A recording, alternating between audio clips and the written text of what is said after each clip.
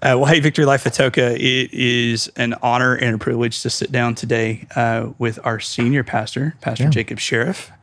And if you're with us today and maybe you were unaware that Victory Life Atoka is part of a larger church body, we are one part of Victory Life Church, which currently has 10 campuses.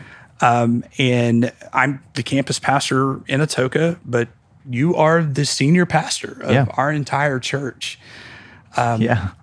Most of the time, we do a lot of life and church, at least from you guys' perspective, on a local level in a lot of ways. There's a lot of conversations we have behind the scenes and a lot of those kinds of discussions. But, you know, in particular, once a year, we're able to really highlight the fact that we're one church, and we do that through an event called Jubilee. Give me a little bit of like the history of Jubilee and like how did that even begin? So our church is, was launched in 1987, so it's a fairly old church, and more than three decades into this, as we move into all that God has for us, you want to remember the things that made you who you are.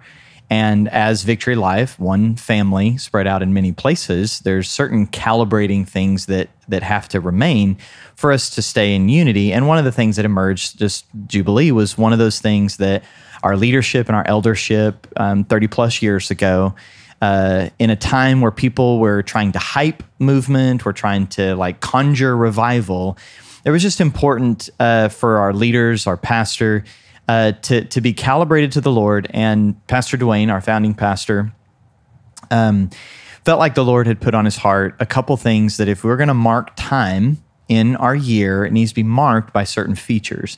And one of those, there was two main things that he had led our pastor to. And that was one, Thanksgiving, that for decades now, we take a week to just celebrate all that God has done. There's so much that happens in our church. And when you, in one campus, you're seeing one element of that. In that particular campus, you're seeing things that happen that are a part of the fulfillment of our mission of seeing people transformed by Jesus. So we are seeing some healings, or seeing people's families getting restored, prodigals coming home. You're seeing a little bit of that, but when you zoom out and see the whole church, you see that, wow, God's at work in more than what I'm visibly seeing. And we want to take time to say thank you. So it's our time to just thank God for all that he's done, to not just run past it and just look for the next, or chasing the next high, or chasing the next experience, but to just say thank you. Thank you, Lord, for all that you're doing. We don't want to take it for granted. It isn't to say that everything is perfect, but it is to say the things that we see God has come through on, we are going to celebrate and say thank you. And then the second thing that was really important as a church is to just remain calibrated to the direction that the Lord is leading us. Many churches will hear the Lord and launch new ministry or do something new, reach new people, whatever those things are that the Lord has directed, and in obedience say yes to that. But then often the church doesn't stay calibrated to what the Lord is saying. They get stuck on what he said. And we have his written word, so we're always going to stick with that. But when he comes to specific direction the Lord gives, we want to stay calibrated to that. So he's saying, start this ministry, but he might say you need to end doing it this way and go a different direction in that. And we always want to remain attentive to that. So Jubilee is a time, as we're celebrating, we're also listening to the word of the Lord. Sort of metaphorically, we lay everything on the altar like Abraham did Isaac. The Lord told him, lay your son on the altar. But then the Lord said, do your son no harm. So we, in a sense, lay everything on the altar and say, all right, Lord, what do you want us to keep? What do you want us to change? What do you want us to stop doing? And so we're always listening throughout the week, not just from the messages delivered by the speakers, but also what we're listening to just in our relationship with the Lord. A word may come into our heart in worship, or conversations that we have behind the scenes, or just things that's happening in the aisle, or someone gives a word that maybe that was the word for us specifically. So we're always tuned in that specific week. I mean, we're always tuned into what the Lord's saying, but we're specifically marking that week, that while we're celebrating and saying thanks, Lord, what are you telling us to do? Where are you directing us? And we want to stay calibrated to that direction, that vision. Yeah. It's been something that, we've been a part of, my family's been a part of now for more than 15 years. And we recently got to do that together at the end of July, into the beginning of August. And this year, was an incredible year. Yeah. Lot of really great things, for Kim and I personally, and I think for our Atoka congregation, and also for the congregation as whole. And so I really am curious, coming out of Jubilee, what was maybe one or two of the key moments that stood out to you just as senior pastor, if like that felt significant or that felt like it was important for the next year or longer? Yeah. I think, there were, if I'm two, I got three for you. Just like me, I'll add 1 point to it, because I think the second and third night, these were connected.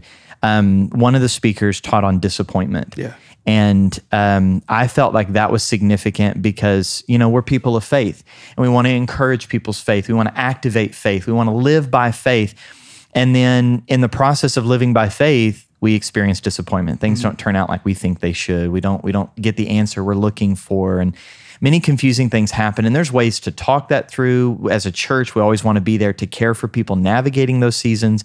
But what disappointment can do is hinder your faith. You can let your disappointment become the ceiling of what you're believing for, or what you're walking in faith in the midst of, or what you're walking in faith for.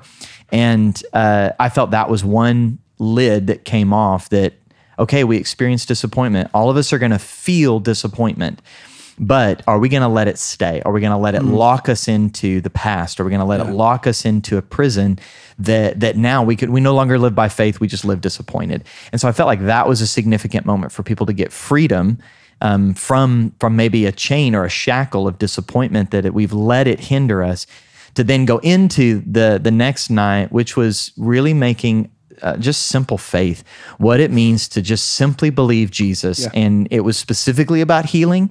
I think the context can be much larger. Yeah. But what really struck me is like how we complicate things, and just a call back from the Lord, just to simplicity.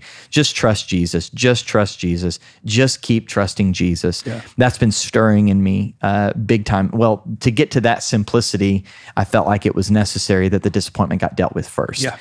So those two things happened side by side, but then paired with that was a third thing, was Andrew's message that was just about activating the body. Yeah. This is not for people on stages. This is for all of us who've called upon the name of the Lord.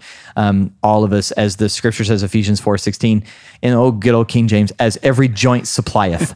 And I remember as he was reading that, of course, he's reading the King James, so like, every joint supplies. I remember thinking, have we made it simple enough for every joint to supply? Wow. As a church? And so that's what's got me thinking now. It's like, okay, how are we activating people? That this is not like people who are professional ministers and then the rest are just observers or participants. No, we're all activated in this. We're all sent as ministers. And so there's that sense of simplifying people's faith to get anchored in Jesus, and all the layers that we sometimes lay on, to just gracefully remove those layers and just get back to simple faith in Jesus, trusting in Him, and then from trusting in Him, getting activated in the ministry He's put in everyone. Yep. That doesn't say like everybody's going to form a 501c3 or we're going to have a bunch of churches. What it does mean is that God's placed a gift or calling on each person's life, and He wants to see that manifest. Yeah.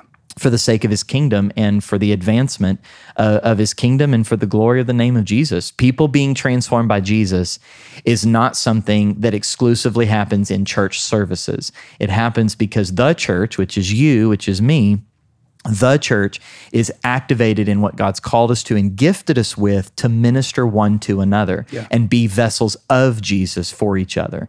I felt like those were some key moments that now I'm lingering in. How do we keep people's faith simplified and trusting Jesus, and how do we activate people in ministry? Yeah, I think I resonated with so much of the same sentiment of just, we all deal with disappointing things and things that happen as we live life and as we trust God. Mm-hmm. Sometimes things don't work the way we wish they would have. Mm-hmm. Doesn't mean that God isn't faithful. Doesn't mean that God didn't even do what He said He would do. Yep. So we all grapple with that, and then hearing the message about just the recall of like, hey, get back to the simplicity of belief. How did you receive salvation? It's grace through faith. And getting back to that and then using that as a springboard into, okay, it's time to get engaged and enact what God's put in you. And if you're seasoned right now, you're called to be a mom, go be a mom. Be a mom. And understand that has real kingdom value. If you're called into business, go do business and know the power of the Holy Spirit is just as much empowering moms to be moms and business leaders to be business leaders as the empowerment of the Spirit is from people like pastors being pastors. It's the same power of the Spirit that enacts the gift on the inside of people to manifest Jesus. Yeah, absolutely. So was there one kind of concise takeaway apart from those things that you had that you were like, you know what, I feel like maybe this is a little bit of a focal point for our whole church going forward? Well, kind of the bookends to that, I came in with carrying a word about capacity, that we need to increase capacity. And I don't want to ever come across like, oh, I'm all about church growth and we're just going to get tons of people. Well, here's the deal. I have two ways of dealing with that. First off, we're going to chase Jesus. We're going to search for Jesus. We're going to be desperate for Jesus. And I believe that a hungry world, a desperate world is going to pick up on that. In the midst of a desert, an oasis draws life. Yeah. We're going to be an oasis as a church in that community. In Atoka, we're going to be an oasis, and the thirsty are going to be drawn to that. So that's one way of saying it. We're not chasing numbers, we're chasing Jesus. But here's the deal. People need Jesus. Yeah. And there's a ton of unreached people in our city that we need to make sure we're making space for. We need to take lids off our thinking, and we need to stop making our world so small and letting our complacency or our comfort zone keep us from reaching people, from ministering to people, from seeing lives changed by Jesus and being ministers in our community. So that there was a word that I was carrying about capacity increase, that we've got to increase our capacity, that what that means is we can handle more. We can mobilize more people. We, in our personal lives, are we trustworthy for God to give us more? So we have to grow in our capacity to be trustworthy, wise stewards of what God's given us, and not get off into arrogance or pride or insecurity. So I was carrying a word about capacity, and then the way we ended Jubilee, Pastor Dwayne talking about enlarging of the heart was kind of a seal for me that rounded out all of it. Is before we increase capacity outside, we got to increase capacity inside. Wow. Our hearts have to grow. Yeah. It's just we, as human beings, we have a natural gravitational pull towards complacency, towards our comfort zone. And then if we foster that too long, then we get kind of cliquish and like us for and no more kind of deal. Well, churches can be notorious for that we have insiders, and then we're not certain about outsiders. And if you're gonna reach people, if we're gonna see lives transformed, first, we as the church have to let our hearts increase. We have to be ready for more of what the Lord has for us. We can't assume we already know what the Lord wants to show us, or that we're already doing what the Lord has called us to do. There's more for us. Well, that has to begin with our hearts getting increased. We have to be open to hearing the Lord. We have to be open to the Lord putting. You're not going to minister to someone if your heart isn't enlarged with some love for them. No. So that's what I felt like was rounding out. Okay, we're going to increase capacity, but we first have to make sure that our hearts are enlarged of love, compassion, that we're able and ready to exercise love for our city, love for our neighbors, love for our enemies. That's where it's going to begin. So if we're gonna activate and see capacity increase, we've got to first grow in our capacity to love. And I think that's always true in our world where we live as followers of Jesus, is that we always have to be aware and paying attention to our capacity and where is my heart? Am I allowing the Lord to stretch my heart? Yeah. I think particularly that's important post-pandemic. Oh yeah. Because we all spent the better part of a year in our house, in our sweatpants, on our couch, not thinking about anyone else, really being concerned about keeping us and our family safe and making sure we had the good, cushy toilet paper and some of the other things. And I think on the backside of that, it's particularly important. And so I think it is one of those things where this is kind of that word in season of like God going, okay, hey, let's take that next step. into what I have for you now. So really, really resonate with what you're saying even there. I think that's so much of what I wrote down and picked up as well from Jubilee. Well, and again, to reiterate what you're saying, I want to make sure that we just double click on that. It's really important. All of those things are good things and probably should have been markers of our life for our whole life. And I would say that the things that we're saying, hardly anybody's going to be like, I've never heard that, or I've never thought of that. It's not like any of this is super profound. What I think is important is when we set aside a week to celebrate and listen to what the Lord's saying, and we're hearing that clearly, there it goes from being good to know to being important to put in place or important to practice. That's the urgency that I sense. It's important to put this into practice. And so I think for me as a campus pastor, I think for us as a entire church campus, that would maybe even be the question that I would have for you is, what are some of the ways that as individual church members and as a local church body, can we begin to integrate those things into our daily living as well as our church rhythms and some of the things that we do as a body? What I would say is connecting to a kind of a prophetic word that was spoken over our church that I think is always, to me, it's the first step to integrate any of this, is to grow in our prayer life. To be a house of prayer was one of the words given. And the reason why I resonated that well, we spent time before Jubilee cultivating that. But I don't think our hearts can increase. I don't think we can enlarge our hearts if we're not pursuing the face of Jesus and growing in our intimate life with him. Growing in our intimacy with Jesus will expand our heart. We're not going to be able to grow in love by trying to love. We're going to grow in love by seeing God's love for us and God's love for our neighbor. We're not going to be able to encounter the presence of God in a church gathering if we're not pursuing his presence continually. Yeah. And so I'd say like the first admonition that I would love to see be a marker of our church is that we're a church of prayer. Yeah. Our personal lives. There's no condemnation. The people, I've tried that, and I get it. We've been in this a long time to know there's so many obstacles. But what I found is that when you place value on something, you make time for it. Yeah. You don't make time for things you don't value. And so I think the first step as a church is that we spend time in prayer. And if you'll start praying for the lost, your heart will enlarge for the lost. If you start praying for the unchurched, your heart will enlarge for the unchurched. Increased capacity is not about, hey, we got a new system and a new program and a new ministry.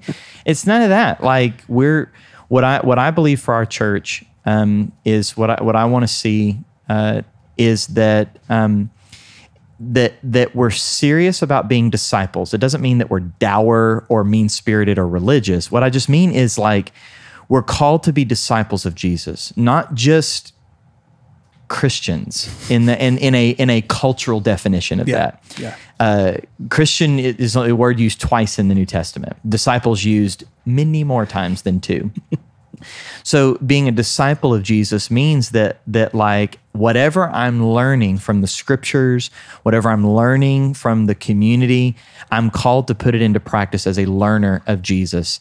I think that we should take relationship with each other seriously and not let gossip, offense. You got to guard your heart. If you're going to enlarge your heart, you got to guard your heart. And so you got to be cautious of things like unforgiveness and offense to get fostered in there, or things that can be a marker of church culture are things like strife and gossip. And it's just, we want to fend off those things. We want to deal with those things because that's being a serious disciple of Jesus. And so what I'd say, like for our church and church members, is realize that there is a kingdom of God and we're called to live in that reality. The only way to live in that reality is to be a follower of Jesus, is to live as a disciple of Jesus and to take seriously whatever level of maturity you are. You might be new to the faith. This might be brand new to you. Wherever you are, take seriously being a disciple of Jesus. I personally think that gets built on a solid prayer life first. Because you actually need to know the person you're following, and that happens in prayer and in scripture. But I would say that's my first and probably most important. There's numerous things we need to be doing, But if we don't foster that in our intimate relationship with the Lord, all of our doing will begin to overrun our being. We have to first be a disciple by being in relationship with the Lord, and then the doing will come from that. Because then the other thing I'd say is we need to get used to serving. Yeah. That can happen in the church, but we need to get used to serving our community, whatever that means. There's specific things in each campus about what that is, but in general, you just need to get used to serving. And but that's not in a vacuum. That has to be built on a relationship with the Lord. Yeah, that's very good. That's very good. So we're seeing in Atoka, and we've had a couple different conversations about this, and this is nothing that anybody in the room is going to not know. We're seeing a significant amount of economic investment, and our town is starting to grow, and we're starting to see some things develop and happen. And I'm just curious from your perspective as senior pastor. We've had some conversations, but you could share with the entire church some of your heart and your vision, just like for our community and really what you believe God wants to do in Atoka and Cole County, where we are every day. Yeah. Oh man, there's so much to that.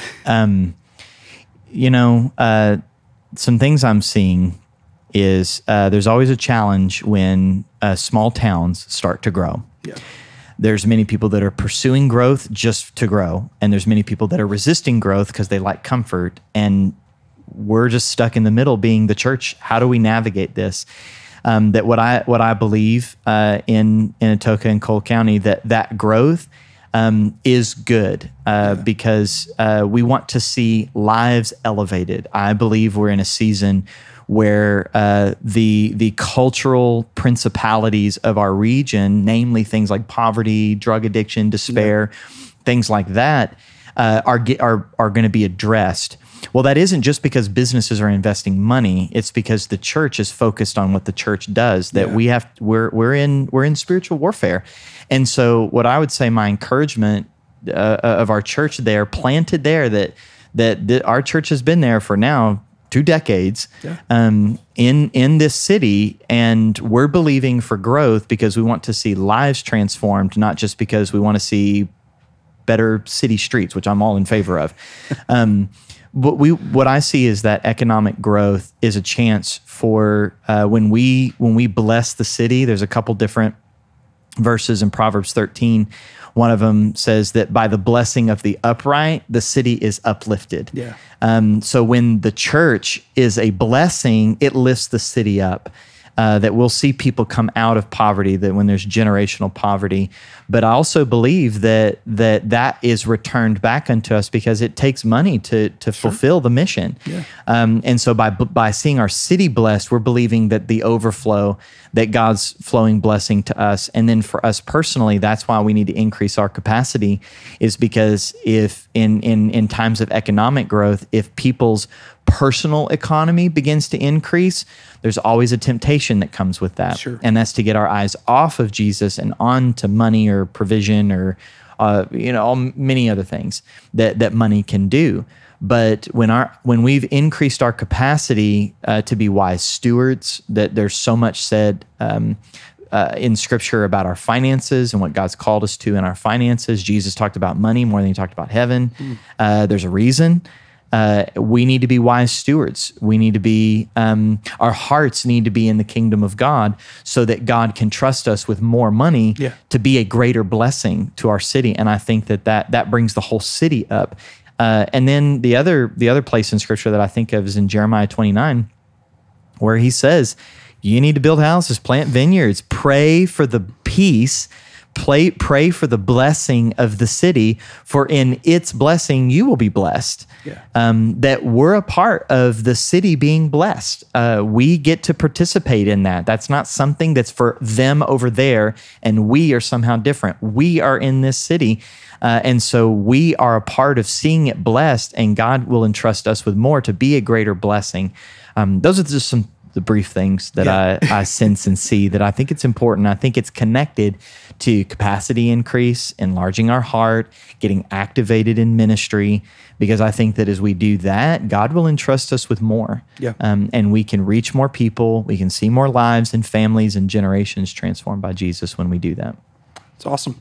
Awesome. Well, thank you for taking some time and, us sitting down together and being able to share a conversation that, we get to have these conversations from time to time. We do. But to be able to share it with the whole church is a unique opportunity. So thank you for the time and for the investment. And thank you. The only thing I would ask is, why don't you pray us out of the video and just speak blessing over the congregation? Yeah. Thank you guys for joining, for watching, for participating in this. It's an honor to get to share, and it's an honor to get to lead. And again, Pastor Adam and I get to have these conversations, and I'm glad we get to bring some of this to you.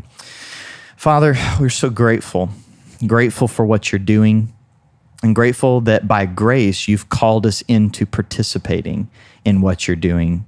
Jesus, you're the head of the church, and so we trust you. We lean on you. You're the good shepherd. You lead and guide us by your Holy Spirit. And so I pray that we are tuned in to the Spirit, to the direction that the Holy Spirit is taking us, and that in each person their ears are tuned to the voice of the Spirit to be led and guided in their personal lives, their families, their businesses, their workplaces, their neighborhoods. I thank you that your Spirit is speaking, leading, and guiding.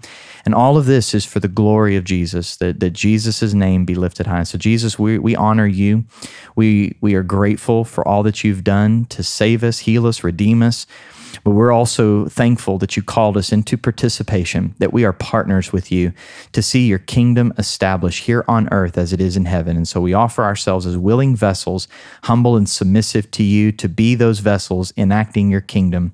And again, we pray for it to be here on earth in Atoka County, Cole County, the surrounding area, on earth as it is in heaven. And we thank you for it all in Jesus' name. Amen. Amen.